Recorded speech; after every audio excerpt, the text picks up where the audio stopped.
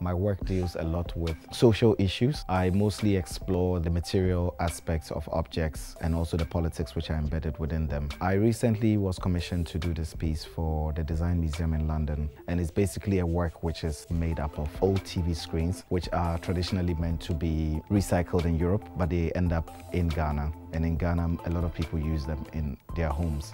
And there's a site in Ghana called Agbogblochi, old Fadama, where you have a lot of young men taking old computers and TVs, electronic parts, breaking them down into the most minute details and extracting precious elements. So the work basically deals with the legacy of this process and dealing more with the artistic aspect of it.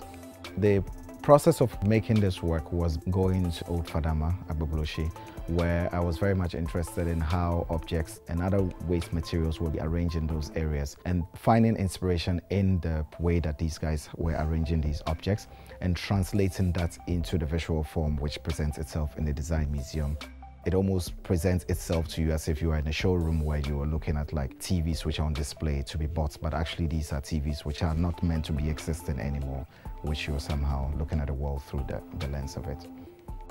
There's this duality to it. On one hand, it actually exposes the inefficiencies of Europe in terms of like dealing with objects which are consumed here and not getting rid of them the way they are supposed to. But on the other hand, they're also very beautiful objects that also allow us to be able to have new perceptions of realities and also like acquire new perspectives and all that. So I think that the audience would somehow be able to find the beauty in this crisis that we've presented in the context of our artwork. If we actually want to think about the future of the planet in terms of sustenance and all that, it's actually very important that we begin to think about the efficiency of design and how that can help us to be able to get a lot more done, but using as little energy as we can.